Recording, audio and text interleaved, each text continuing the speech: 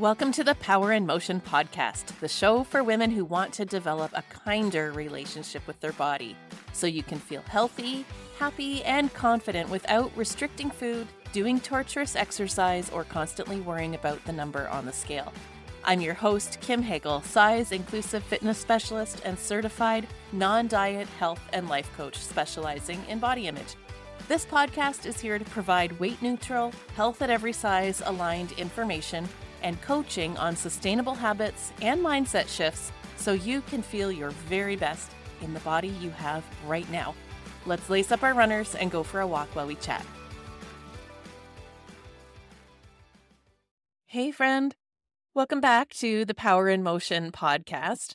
Now, before we get into this week's episode, which is a juicy one, if I do say so myself, I want to extend a special invitation to you. If you love what you're hearing here on the show, then you have got to get on my email list because that's where we take what you learn here to the next level. Embrace Your Radiance is my weekly email series that helps women overcome feeling limited by their body.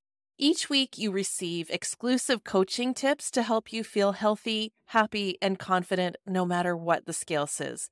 And as a subscriber, you're also the first to hear about all of my free and paid offers. And spoiler alert, there is a big one coming out at the end of this month. A very special low ticket, low commitment offer to help you navigate the holidays. And the only way to hear about it is if you're on my email list. Emails come out at a minimum every Sunday at 7 p.m. And you can subscribe by clicking the link in my show notes or visit radiantvitality.ca/email. Okay, so let's talk about this week's episode. We are joined for a juicy interview with my friend and coach colleague, Randi Cox, who's a former Weight Watchers coach turned non-diet, living her fullest life without restriction. She's on a mission to help other moms get the heck out of diet culture, get comfortable in their skin, and create body confidence so they can be the best damn role model for her kids and live their own badass, confident life. Did I mention this is going to be a spicy interview? If you have children, you might want to pop the earbuds in.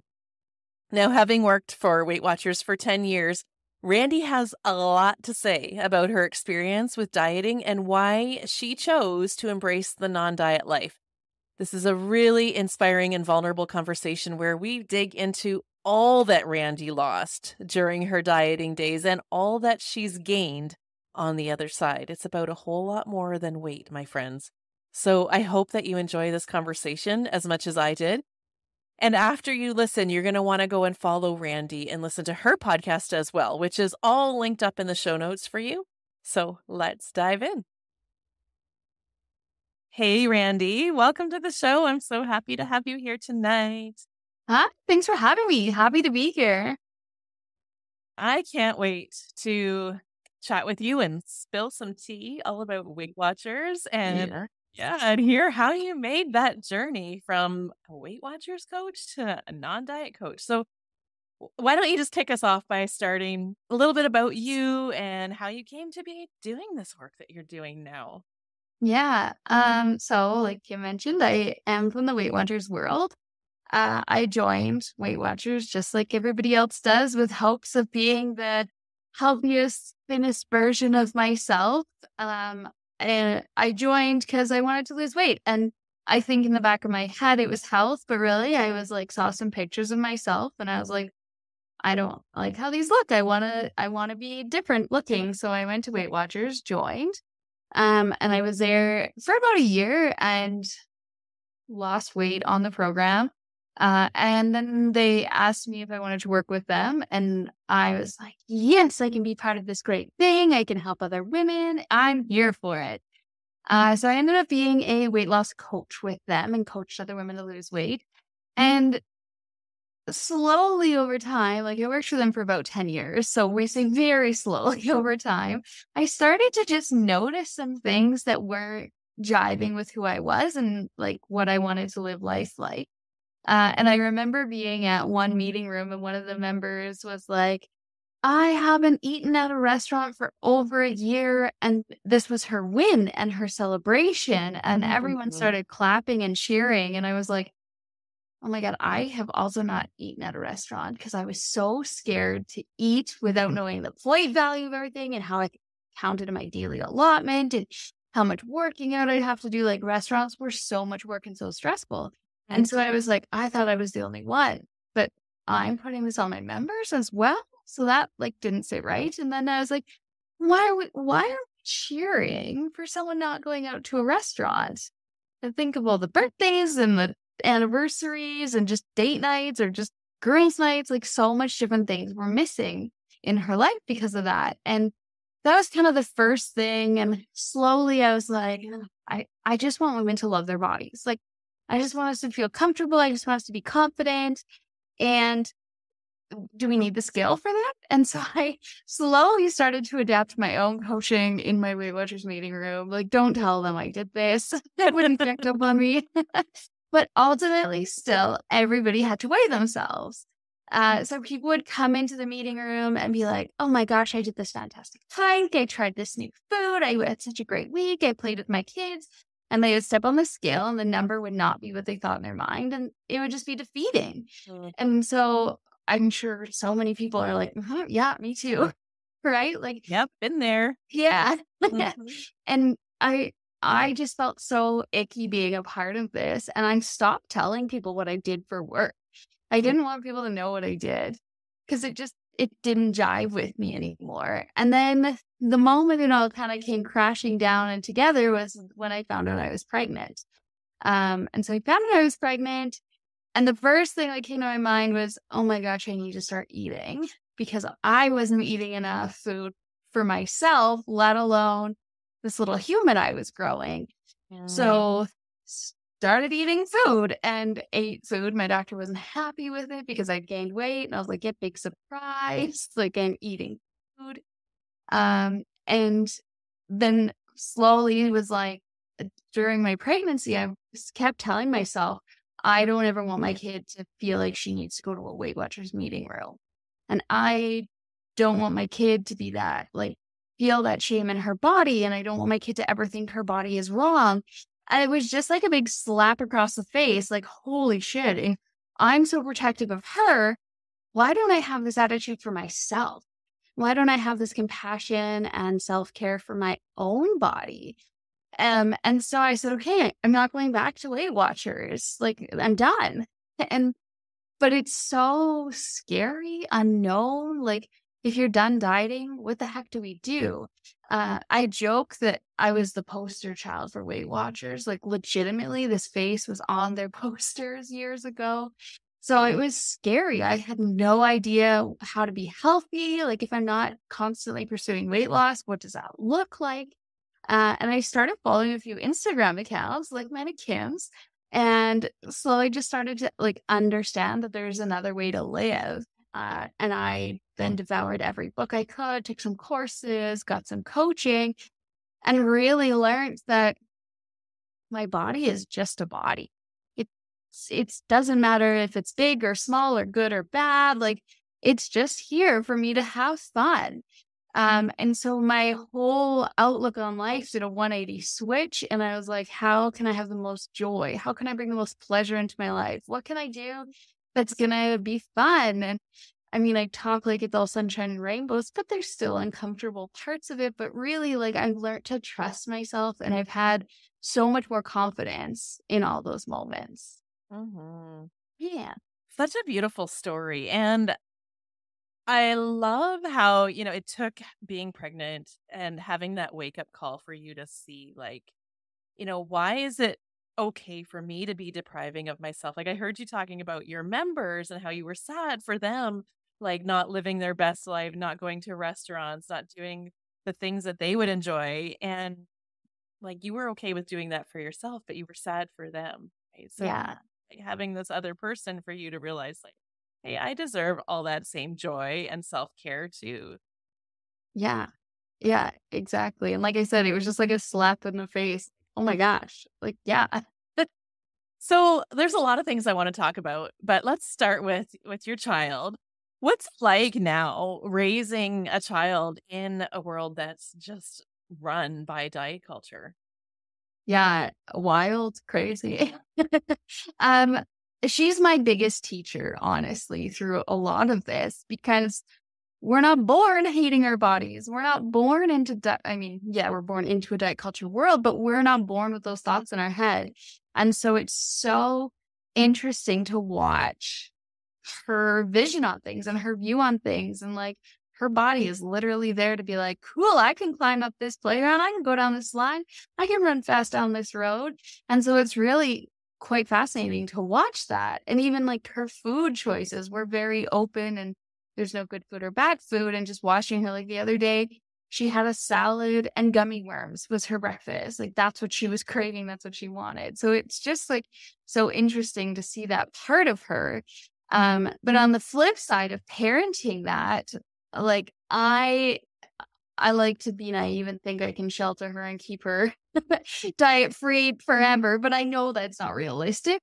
Actually, she's in preschool, and her first week of preschool at 3 years old, she came home and we were having a tea party, and she said, I can't drink this. It'll make me fat. And I was like, I'm 3 years old already. So scary. Oh my gosh. Yeah. And so I like just talked to her about it and what she thought that meant. And she had no clue. She was literally just repeating what somebody had told her at school. But that's how quickly it happens, that they start copying what they're hearing and what they say and what they see at home.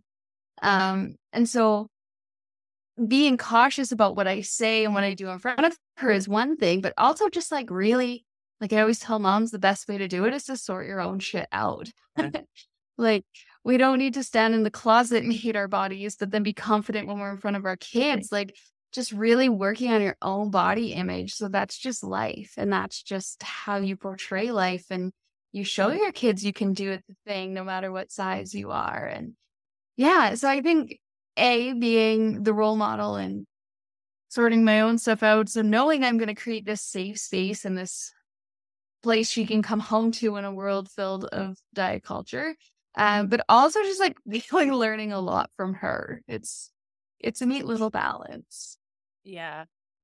Kids are great teachers. And I love how you pointed out, like, you can only teach your kids what you know yourself, right? So, like, doing the work of unpacking your own stories about food and body and what women are supposed to look like, you have to do that first before you can impart good values and like body neutrality onto your child. I know you've shared a few of the beauty standards, body ideals that were imparted upon you. One being like when a woman walks up to a wall, her boobs hit it first, right? Yeah. What are some of the other body stories you grew up believing? It's interesting. Like when I first was talking about why I joined Weight Watchers, and I said it was a photo. It was my grandma was very, very diet culture, and of course she was. That's what she learned growing up. And there was 4 granddaughters on that side of the family, and I was the biggest one out of them.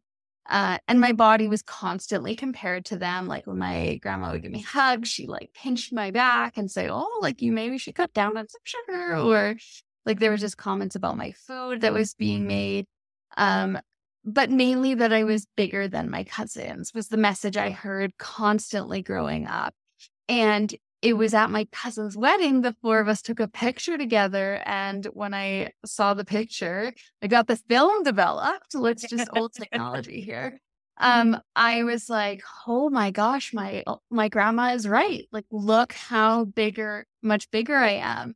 And it was that photo that sent me to Weight Watchers. So constantly hearing that message from my grandma that I was too big, that my body wasn't right, I should have been a certain pant size, like just constantly. And what did you internalize? Like, what did you make that mean about you, that you were larger than your cousins? Yeah, it was like I wasn't accepted. Mm-hmm. Like I couldn't be part of this family until I lost weight. And you better believe when I lost weight, I called up all my cousins and was like, we're doing a photo shoot because I need to match you, because I need to feel that acceptance. Like I need to feel like I'm part of this family. Yeah. And so that's really what it meant about me. And looking back, I can say that in the moment, probably didn't understand that, but it was seeking that approval from that loved one, fitting in, being part of that family. Yeah. And just feeling like I'm say confident, but we all know it's like false confidence, but I fit in easier because I'm conformed to what other people expected of me. Yeah.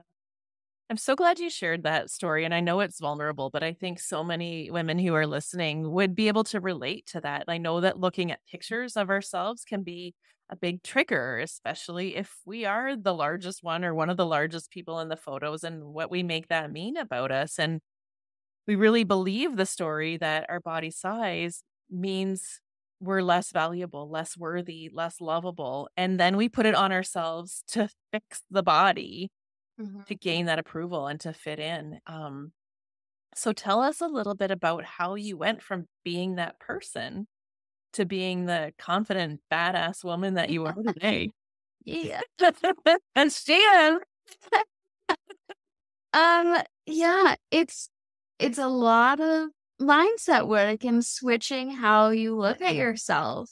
You mentioned body neutrality earlier, and that was what saved me, honestly, because there's so much messaging out there that's like, just stand naked in front of the mirror and tell yourself you're beautiful. And like, I Uh-huh. saw something on the internet the other day that was like, whisper what you want your body to look like into water and then drink it. And I was like, What? what is this? Like, just manifest yourself in. Like, there's God. so much out there that we believe because these gurus are selling that if we just stand naked in front of the mirror enough times and tell ourselves we love ourselves, it's going to automatically click. And that's not how it works. And so when I heard about neutrality, it was like, holy shit, I don't have to love my body. What? So it really became like working on my mind and just really truly believing what my body is here to experience. Sure. The other flip side of it was I kept asking myself, who profits off of me thinking this way? Yes. And that question was a very powerful question on my journey. So it was, who profits off of this? Who's creating this thought? Who is making money off of me hating myself? And I don't have to love my body to enjoy things. I don't have to love my body all the time. I can just do and be and exist. Yeah. Such a powerful question, right? Asking who profits off of this. And that brings me back to I wanted to ask more questions about Weight Watchers. I know you posted an Instagram post recently about how you worked for Weight Watchers for 10 years and you can count on one hand the number of women who reached their goal weight and like Yeah. zero who actually maintained it.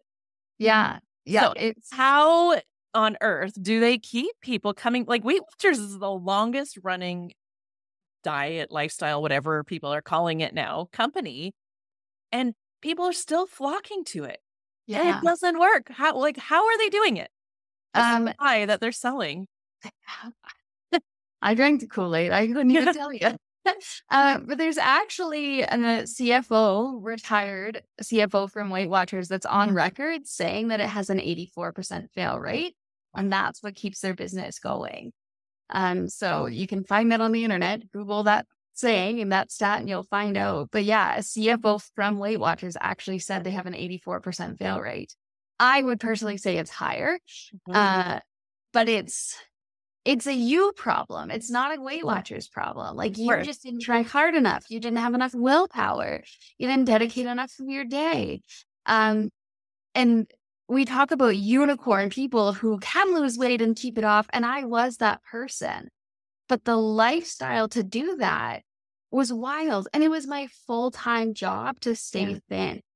What did your life look like when you were, quote unquote, maintaining your weight? Yeah. Peak session on food. So I worked out obsessively. I love spin and yoga, but it became such a compulsion in my life. I did 5:30 spin class followed by a power flow class. On my breaks at lunch, I would usually go do another spin class, and I ran 5K probably 3 or 4 times a week. Wow. So I've had knee surgery. I have a busted ankle. I ran this body into the ground. Literally. And Sundays were spent meal prepping because that's what wellness culture says. And Sunday's meal prep day. And I'd spend hours like putting things into containers and making sure I had a plan. And if we were going out for lunch at work, I needed to know ahead of time what was happening. And it is all consuming. And it just like, yeah, lived in my head rent free all the time. But that was my existence, was being thin. Like my nickname was Slim. Like that was my whole existence, was just to be a thin person. Wow. And like, that's so sad. I just go back and give past Randy a hug. No kidding, for sure. So Yeah. you lost weight, but you lost a whole lot more. Like, what else did you lose? Like I definitely would not be able to have a kid now and keep that lifestyle up. I actually have a story I always tell about. We were going to a friend's house for a board game night. And I have such a strong memory of like, we stepped into the elevator, and as we were getting into the elevator, he texted me and said, plans have changed. We're just going to order pizza instead of go to a restaurant. And I collapsed to the elevator floor and cried, like bawled my eyes out, because I was like, we have to go home. I don't have the points for the pizza. And that was one of my more extreme, like fall on the floor and cry. But stuff like this happened all the time. Like, oh, I can't go to that barbecue unless I'm bringing my own food. And like, my friends made fun of me because I always brought roasted chickpeas to events instead of chips. And I would just sit there with my little chickpeas, which, like, don't get me wrong, I love roasted chickpeas, but that was my only thing I allowed myself to eat. And yeah, it stole so much socializing and just so much time, like the time spending to get ready, and like your clothing had to be perfect. Like it just was a whole image to keep up with. Yeah, it really, like when you say it was a full-time job, it was more than that. Like it was your whole life, your whole existence. Yeah. Yeah. Yeah. And when you talk to my partner now, he's like, oh my gosh, I'm so happy you don't do anything that now. Like we are actually present in our lives and we get to do stuff together. So was there a grieving process when you quit, or was it like just instantly liberating? I'm laughing when you say grieving process because I legitimately had a funeral for some of my shoes. So yes, grief is part of the process. And I think like grieving the body I had, I think we forget that part, and we were a different person. So yeah, there was a whole grief process. I legitimately I lived through humor as my coping mechanism. So I had a funeral for some of my clothes with a friend. But there's a grieving process for the person you used to be. There's a grieving process for the body you used to have. So the clothes you used to wear, like you change as a whole person. And yeah, like I change. I feel like I'm a phoenix that has risen from the ashes of diet culture, but that was still a huge part of my life. Yeah. So tell us what you've gained now that you've quit. Like, let's inspire our listeners, because I'm sure there are lots who are listening who are like, oh my God, I would love to be able to quit. Yeah. But they don't see what's possible on the other side. Like, it just seems scary. So share what your life looks like now. Yeah. Confidence. Like I can't stress enough, like confidence and self-trust is such a huge piece. And I know I can guarantee somebody out there listening is like, confidence that I don't want to be a Victoria's Secret model, or I don't want to run naked through the forest. Like we're sold this giant confidence is impossible to reach status, but like it's such little things in life. Like one of my clients, her big thing was she wanted to go to a book club. She had a different accent than everybody. There was food and she was going to be in the biggest body. So her coaching was to be able to go to a book club and enjoy it and be present. That's not my life, like you asked. But that's okay. Like, example. I lived in pants, whether it was 30 degrees out, like I was always in pants. And so to be able to wear shorts, so it's something so simple, but wearing shorts without the noise of who's looking at me, who's thinking this, who's judging me for this, like just being like, my body deserves comfort, so I'm going to wear shorts. And wearing color, that was not part of who I was. And I'm a colorful person. I love everything neon and bright, but my clothes were all black. So it's stuff like that, or like I wanted to try stand-up paddleboarding. So I tried that. I am joining a kickboxing class in September. Um, Eating. I didn't realize how much joy I get out of eating and food and socializing over dinners. And it's just like, it's so great to get that back again. Yeah. Yeah. Yeah. And to be able to order whatever you want off the menu and like get dressed and leave your house in 20 minutes instead of primping and Oh my God. fussing all day Yes. long, right? And like the getting ready to leave your house in 20 minutes, but also not coming home to the hurricane of clothing that has been thrown around my bedroom while trying to get ready. That's the best. Yeah. Like, I walk into my closet and I'm like, yeah, what do I get to wear? What do I want to wear? Like my closet is fun. It feels good. It's not this place of oppression anymore. Yeah. Because you're neutral about your body and you've filled your closet with things that you love and you feel good in or comfortable on your body. So you know whenever you pull something, it's gonna feel good on you. And you're not gonna have to like pull this off and oh my God, that doesn't you're not holding on to clothes that are too small, Yeah. hoping one day you'll be able to wear them. Yeah. And if you're listening right now, underwear. Buy Oh, underwear buy underwear that that fits your fits. Oh my body. God. There's nothing worse than tight underwear. Yeah. You heard it from both of us. It's true. Get underwear that fits. Yeah, this is really inspiring. And I hope that the people who are listening go or feel that nudge to do this for themselves, right? It is a process. I know you went through a process and you now take clients through a process. So tell us a little bit about what that looks like. What is the journey from like being obsessed over your weight and fearing weight gain to being a confident badass? How do you take people on that journey? Yeah. And I love the one-on-one coaching aspect of things because you can get so specific Mhm. on what your personal goals are, right? It's not I also do group coaching as well, but we can get to know what your goals are. So when I first meet with someone, that's what it's about. It's like, what would you do if your body didn't matter? What would it be? What does your life look like? And we get so clear on that vision. And that's what we're going to work towards. And feeling that way and believing that you can create that life.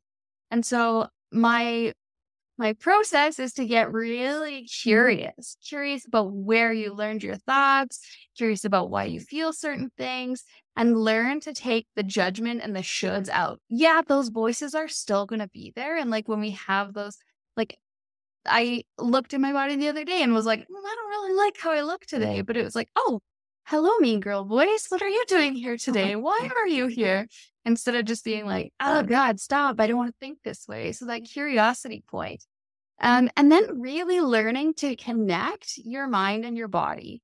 And we forget how to do that. Diet culture teaches us we shouldn't be doing that. Being a woman in a patriarchal society teaches us we shouldn't do that. Like, so we're going to learn how to connect that so you can get the answers for yourself instead of looking on Pinterest or searching for the next guru.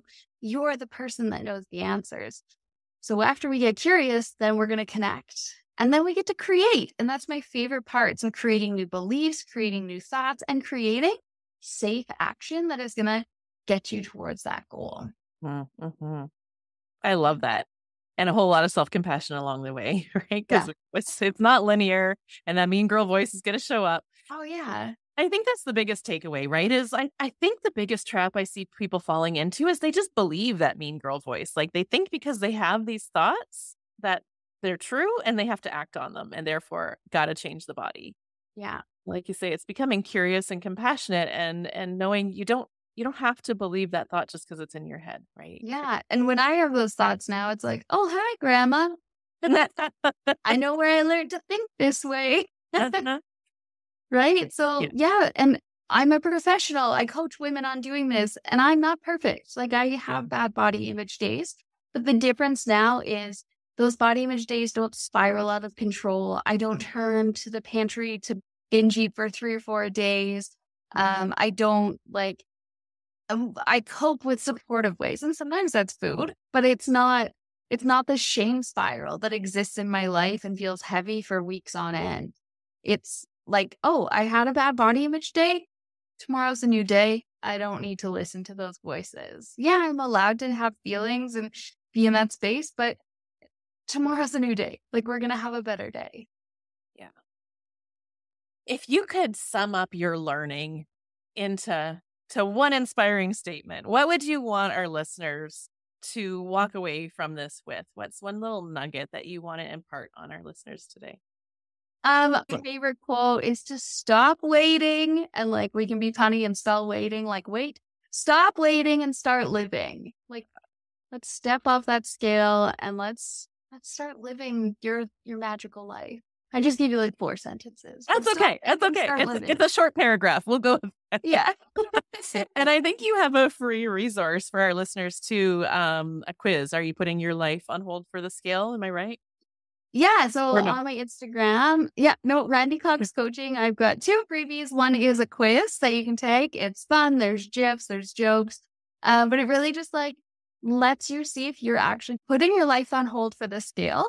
And my other freebie that I just released is a closet clean out guide. So you learn how to clean out your closet and not just like Marie Kondo, let's bring it joy, but like actually hold space for the feelings that come up. And there's questions and space and grieving process on it all. And then a shopping guide to help fill your closet with confidence. Oh, that's so cool. That would be so helpful. So can you recap for us again where our listeners can find you, both your social media and I know you have a podcast as well. So give them all the links.